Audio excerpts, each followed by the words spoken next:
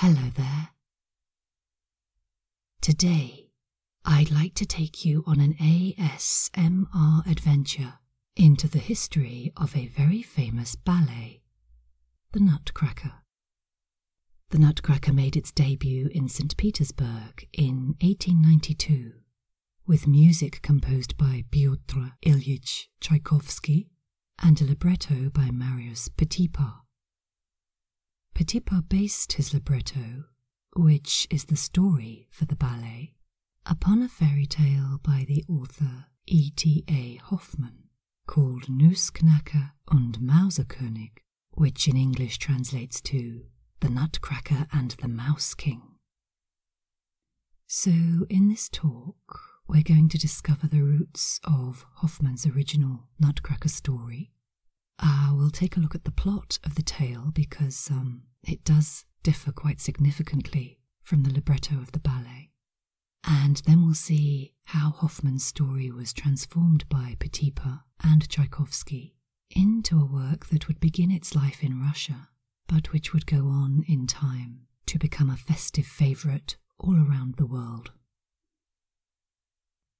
As usual, there'll be a slideshow of images on the video to accompany our topic, but there's no need for you to look at them if you don't want to. There's also an added bonus, in that at one point during the talk, you'll hear the voice of another ASMR artist. I'm delighted to say that the rather wonderfully named Shifty Russian ASMR has kindly agreed to record the St. Petersburg critic reviews of The Nutcracker for me, and she has an absolutely beautiful voice, so do listen out for her fabulous readings later on in the talk. And of course, while you listen, you can, as usual, just relax, close your eyes, and let my voice guide you. So, welcome to the fairy tale world of the Nutcracker. Our history begins with Ernst Theodor Amadeus Hoffmann, who was a writer and also a composer of music. He was born in 1776 in Königsberg, and Königsberg itself is a place with an interesting history, because at the time when Hoffmann was born, it was part of the German Kingdom of Prussia. However, for several hundred years previously, it had been part of Poland, and today, in fact, it's actually governed by Russia, under the name of Kaliningrad. So, although Hoffmann was technically German, he came from an area with very strong Polish roots, and he spent the early part of his adulthood in Warsaw, where he worked as a local government administrator. In 1807, after the Napoleonic invasion of Warsaw, he moved first to Berlin and then eventually settled in the German medieval town of Bamberg. And if the town of Bamberg sounds familiar to you, it might be because you've listened to my recent talk on the Bamberg Hall of Birds. Once he was settled in Bamberg, Hoffmann was finally able to really focus on his creative life. Although, like most creative people, he took a variety of jobs to support himself and his family, working at different times as a theatre manager and a newspaper music critic. At the same time, he started to write stories and compose music, and by the time he wrote Nussknacker und Mausekönig in 1816, Hoffmann was already quite an experienced author.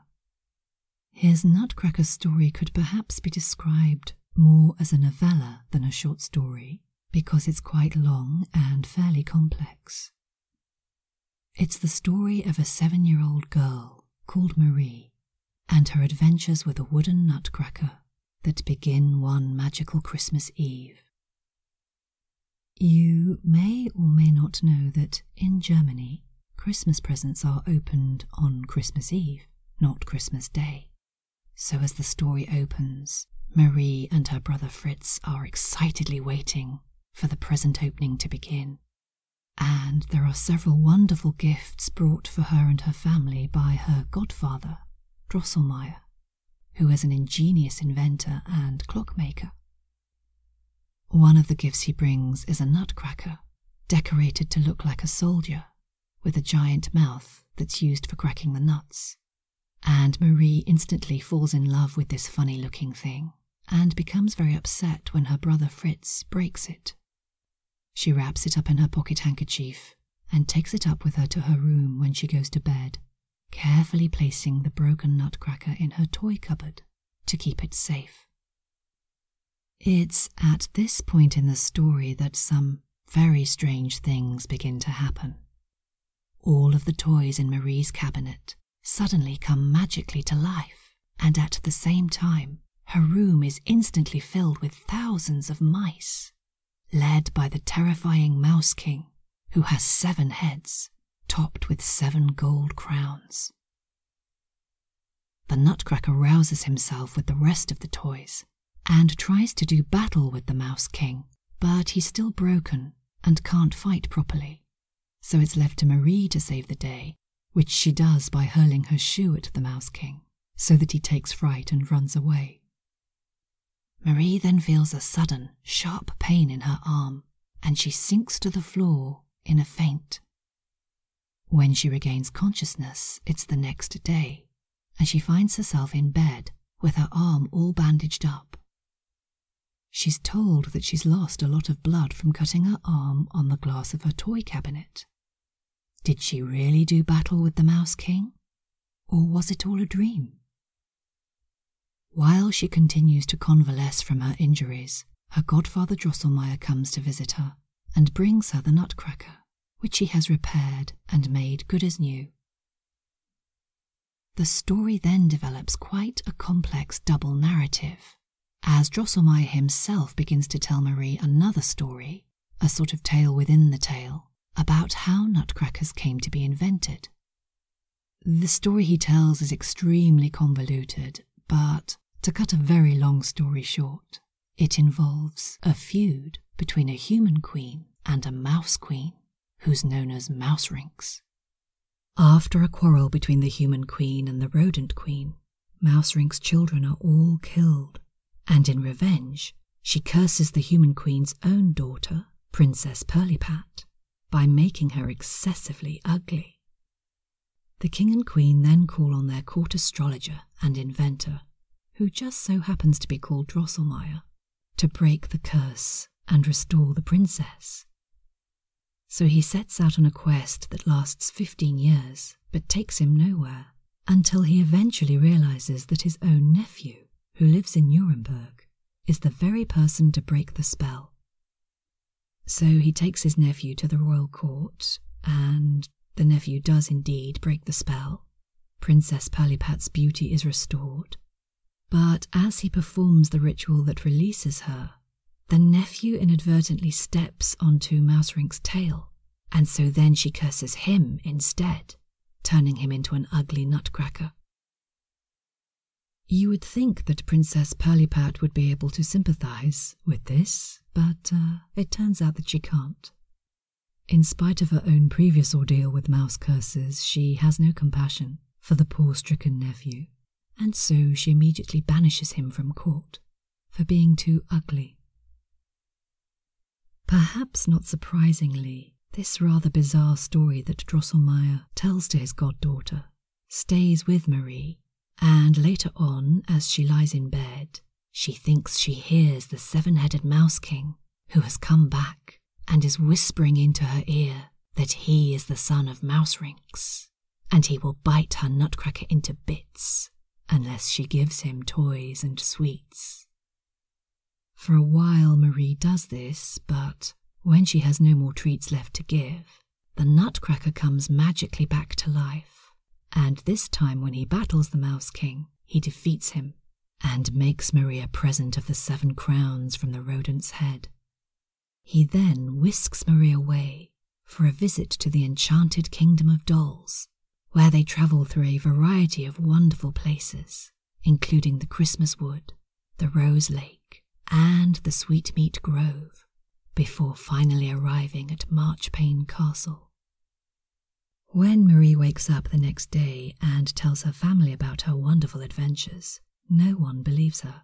But later on, when Drosselmeyer comes to visit again, she tells him what's happened, and he tells her that he does believe her. Encouraged by this, she confides in him that, had she been in the position of Princess Pirlipat, she would have been much more kind to the Nutcracker. And as she says this, there's suddenly a loud bang.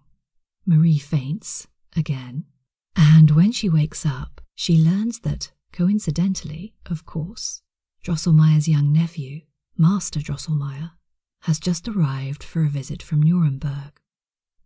The nephew, who is of course the same nephew from Drosselmeyer's story, then tells Marie that all her dreams were true, that he was indeed the Nutcracker placed under a curse, and that she has now broken Mouserink's spell and restored him to his human form. He then asks Marie to marry him, and the story ends a year and a day later, with the pair of them getting married and going back to the Kingdom of the Dolls to become the King and Queen of Marchpane Castle. By any standards, The Nutcracker and the Mouse King is a surreal and somewhat inconsistent story. With its was it a dream or not narrative, and its young girl protagonist, it foreshadows another classic fantasy story, Alice in Wonderland, which was written by Lewis Carroll. Carroll didn't write Alice until 50 years after Hoffmann wrote Nutcracker and Mouse King, and I think he owes quite a lot to the earlier story. Like Alice in Wonderland, Nutcracker and Mouse King mixes together whimsy and satire and blends some spellbindingly magical descriptions of a fantasy world with some really quite menacing characters and atmosphere. Both stories are also deliberately haphazard and surreal in their narratives, and for modern readers, one of the most confusing and also disturbing aspects of Hoffmann's story is the fact that Marie is 7 years old at the start of the tale, and when she marries Master Drosselmeyer at the end of it, there's nothing to suggest that more than 1 year has passed, so technically she would still only be 8 years old.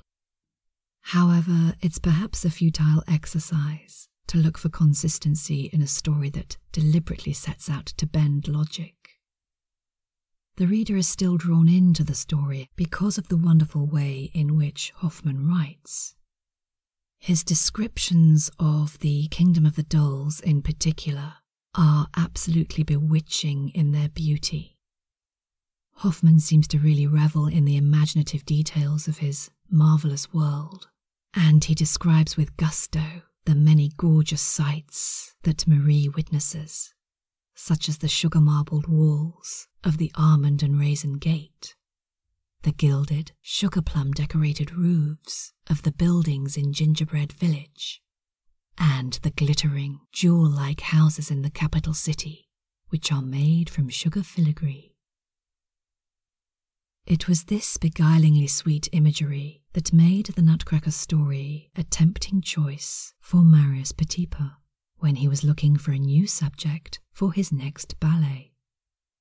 By the early 1890s, Petipa had been the master of the Russian Imperial Ballet for over 20 years, and he was celebrated for both his choreography and his lavish stagings of ballets at the Imperial Mariinsky Theatre in St. Petersburg. He'd already collaborated once with the composer Tchaikovsky on a previous fairy tale adaptation, The Sleeping Beauty, which had premiered in 1890, and by the following year he was ready to team up with him again for a second fantasy ballet.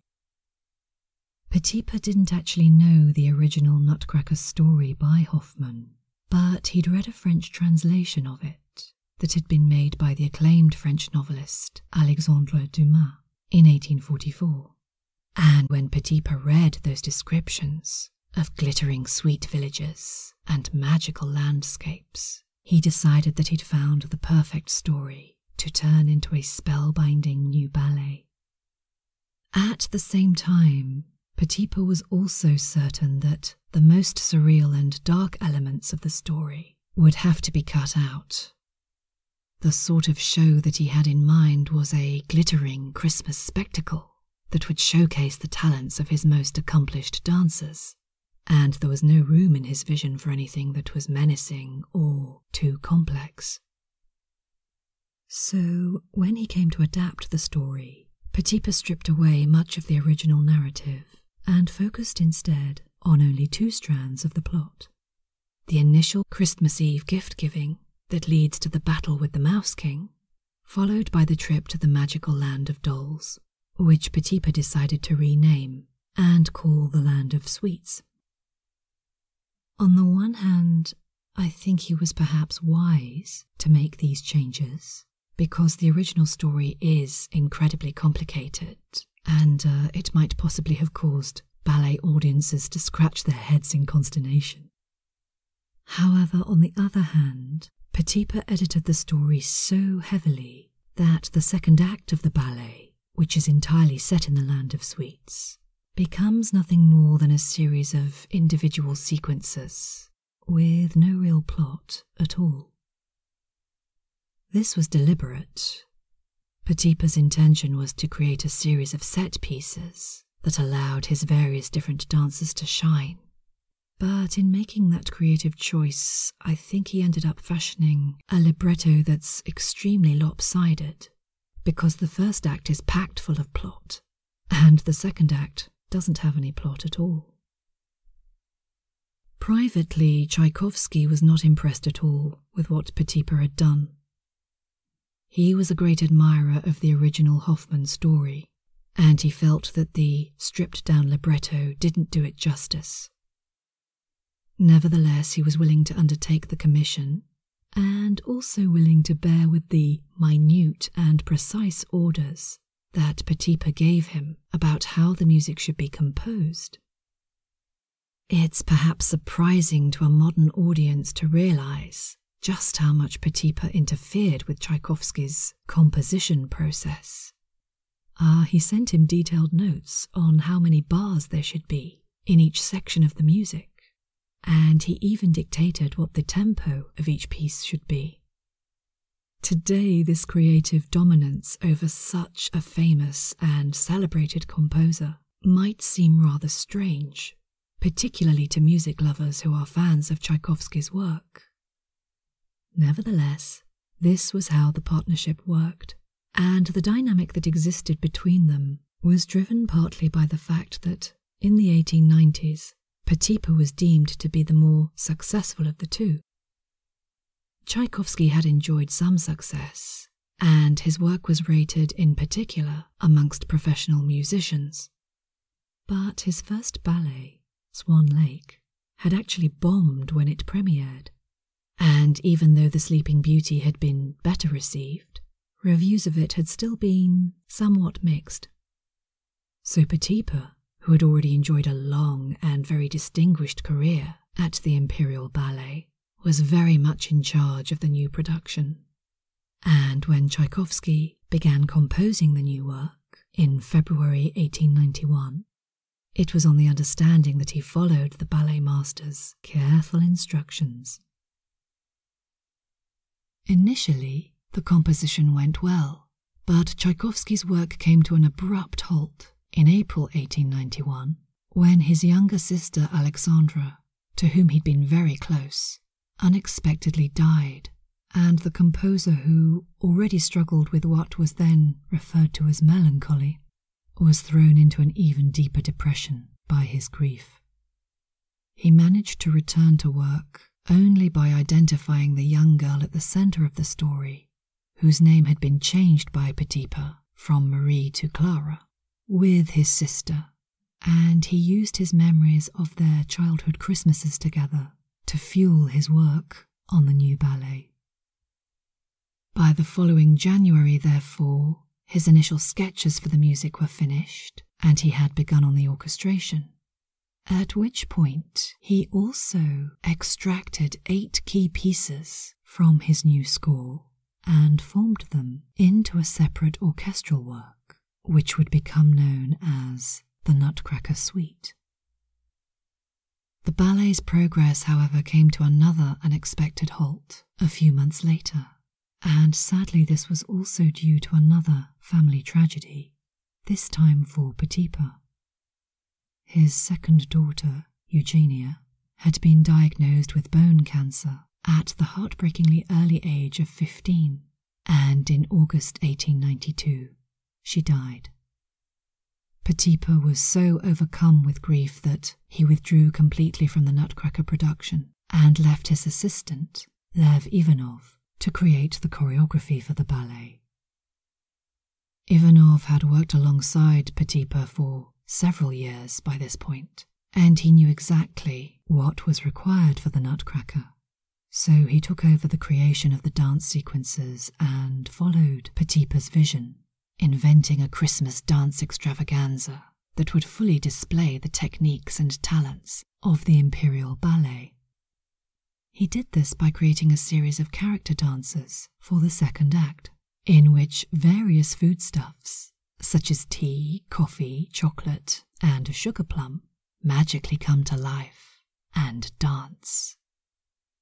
The result is an exhilarating spectacle, and indeed some ballet companies, such as the Royal Ballet in London, still base their current production of the Nutcracker on Ivanov's original choreography. When the Nutcracker premiered in December 1892, Petipa and Ivanov's aim of showcasing the dancers paid off, and the Italian prima ballerina, Antoinette Dell'Era, who was dancing the role of the Sugar Plum Fairy, is said to have received 5 curtain calls for her performance. Nevertheless, not everyone was impressed with the new ballet. The lack of a coherent plot and characterization in the second act nonplussed both audiences and critics alike, and in the Stock Exchange News, published on the 8th of December 1892, the dance critic wrote, "First of all, the Nutcracker can in no event be called a ballet. It does not comply with even one of the demands made of a ballet. Ballet, as a basic genre of art, is mimed drama and consequently must contain all the elements of normal drama. On the other hand, there must be a place in ballet for pliable attitudes and dances, made up of the entire essence of classical choreography. There is nothing of this in Nutcracker. There is not even a subject."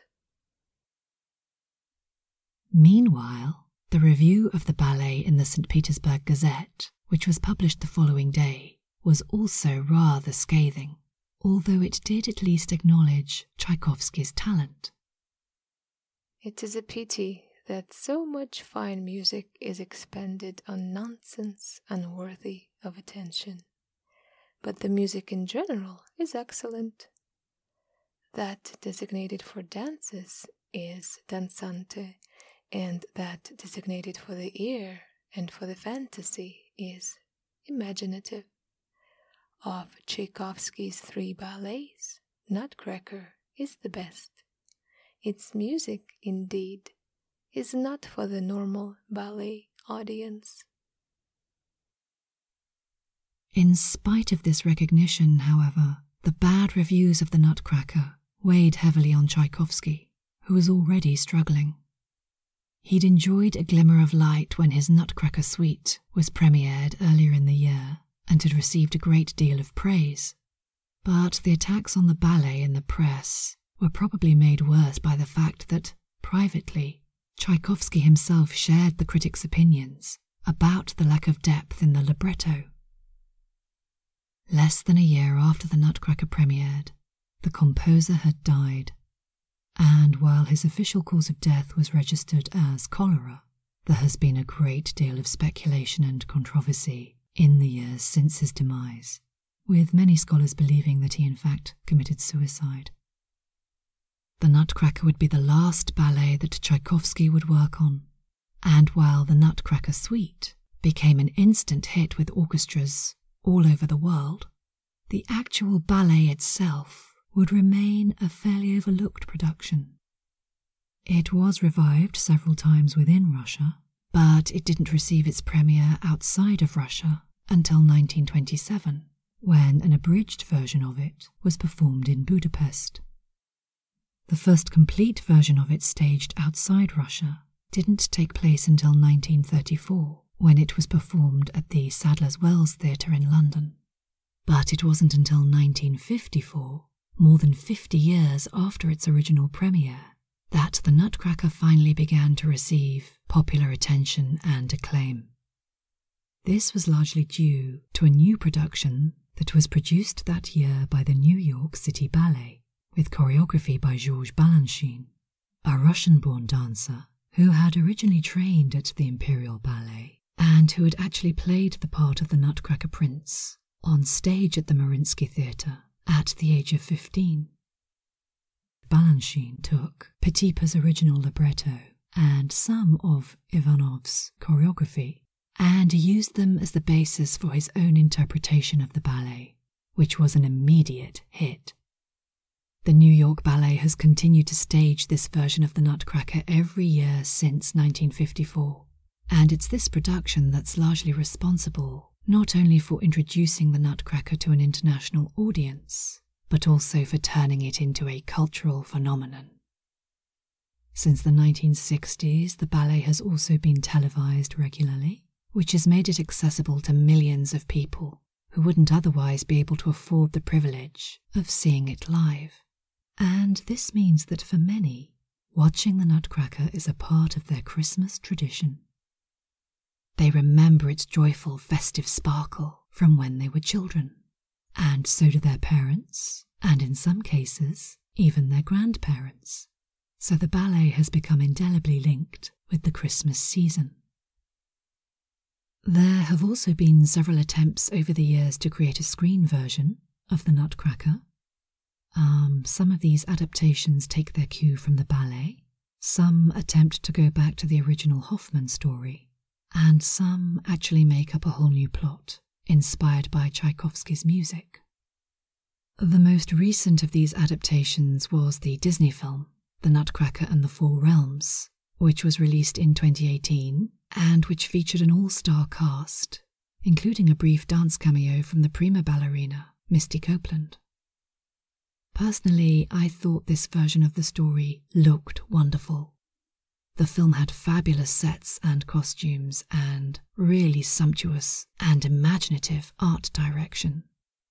However, it was badly let down by a very lackluster script that featured a frustratingly cliched plot and rather weak characterizations.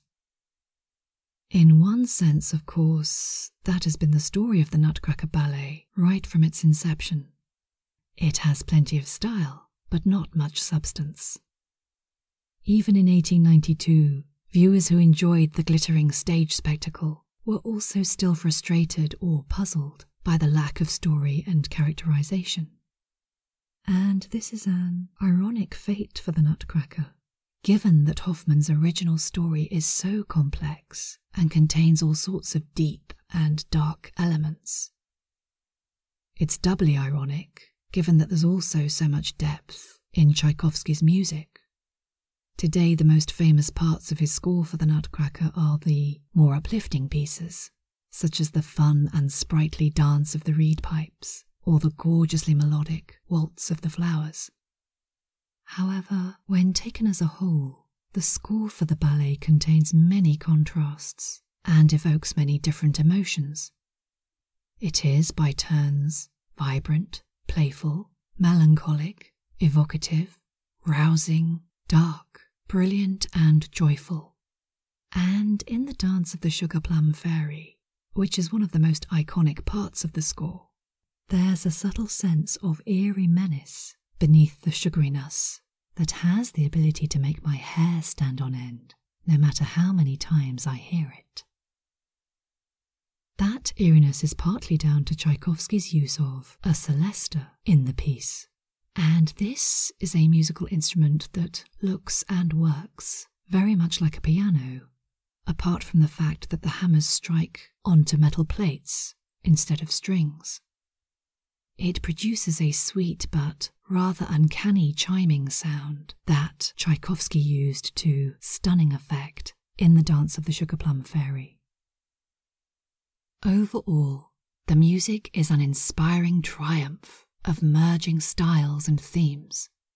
And in order to do it justice, and to rebalance the disparity between the first and second acts, various choreographers over the years have attempted to adapt or completely reimagine the libretto of the ballet in order to try and make the story more coherent and more accessible to a modern audience. Personally, I think this is a good thing. There are some very valid reasons for wanting to update the second act in particular, partly because of the lack of plot in the original, but also because some of the characterizations in the character dances rely on rather unsatisfactory racial stereotypes that simply don't have a place in contemporary society. I also think it's a testament to Tchaikovsky's music that it can withstand being separated from its original libretto so successfully. I've lost count of the number of productions I've seen of the Nutcracker ballet over the years, and each of them has been slightly different. One of the great joys of the Nutcracker is, whether you're a ballet traditionalist or an admirer of contemporary dance, or even if you hate ballet altogether and would prefer to see a glitzy ice skating show instead, there's a version of the work to suit all tastes, and all of them keep Tchaikovsky's soaring score at their hearts. If he could travel in time, E.T.A. Hoffmann would perhaps be somewhat startled to discover that today a version of his tale is not only performed on stages worldwide every Christmas, but it's also been converted into storybooks, cartoons, feature films, and even a video game. I hope he'd be pleased to find out that his surreal and glittering story continues to thrill and mystify generations of children and adults all over the world. And whichever version of the Nutcracker you choose to settle down with this Christmas, I hope you enjoy its sparkle and magic. Just watch out for the Mouse King. This brings me to the end of my talk about the Nutcracker, and I'd like to express my thanks and heartfelt gratitude once again to Shifty Russian ASMR for her lovely narration of the Stock Exchange and St. Petersburg Gazette reviews of the original Nutcracker ballet. I'd also like to thank you for listening, and I hope you'll be able to join me again soon for another ASMR adventure. Until then, thank you for your company. Goodbye.